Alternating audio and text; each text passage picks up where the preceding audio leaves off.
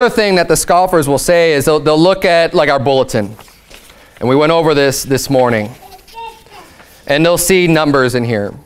And yet we like keeping numbers. I think numbers are a great thing. Every number on here, when you look at the salvations and baptisms, the records that we keep, they represent souls. They're people. It's not just some number. We're not just trying to have a big number just for the sake of having a big number. Every number is a person, an individual that somebody has spent their time, walking through the plan of salvation with that person and convincing them and persuading them to put their trust in our Lord and Savior Jesus Christ. That's what each number represents. And what this does is it helps us to keep a finger on things and to make goals and to say, hey, maybe we need to spend more time preaching the gospel. We need to spend more time trying to reach people and to help us not get lazy. So we see these numbers, and it's also encouraging. Hey, praise God. There's other people out here doing this too. You don't have to feel alone in going out and preaching the gospel to people. You've got a whole church full of people that love doing this.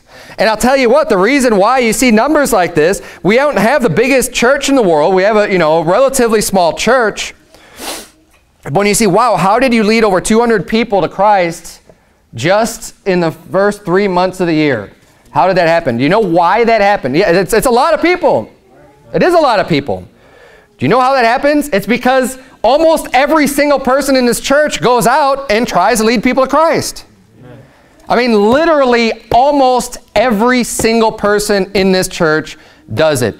When you have that many people doing the work, that number of hours on the street, because it's not like people are just getting saved left and right when you go out soul winning. There's a lot of work to it.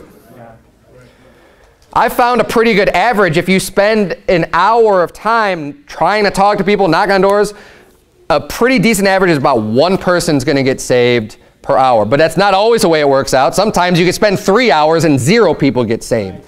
And you're talking to people, and you're trying to convince them, and they won't have it.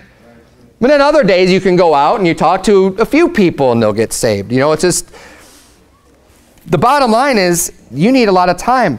So that's over 200 hours, man hours being put in. That's a lot of time and effort being put into trying to lead people to Christ. And that's how you get those type of numbers.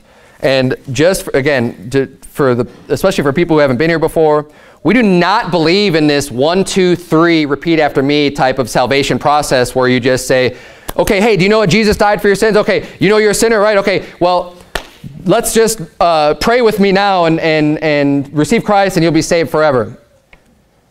There are people out there that do that, and they bring a bad name on soul winning because they try to rush through the gospel too quick. They don't even use Bible verses half the time, and they just try to get, why? Because they just want to impress people or get their numbers up or whatever, or they're just ignorant and they don't really know what they're doing, one or the other. We take time. I would say the average, at least 10 to 20 minutes we're going through, showing verses, explaining, making sure people understand, the ramifications of sin, showing them hell, showing them God's plan, showing them what Christ did, showing all of these different things, explaining eternal security, explaining the freeness of the gift, explaining it's by grace, explaining all these different concepts. It's a must. And that's what we practice here, and that's what we teach and believe here as well. It's not just some light thing, and we communicate with people. Have them ask questions. Ask them questions. Make sure they understand and that we're not just preaching at them and then, okay, let's pray. No. It's a communication. We're interested in their souls.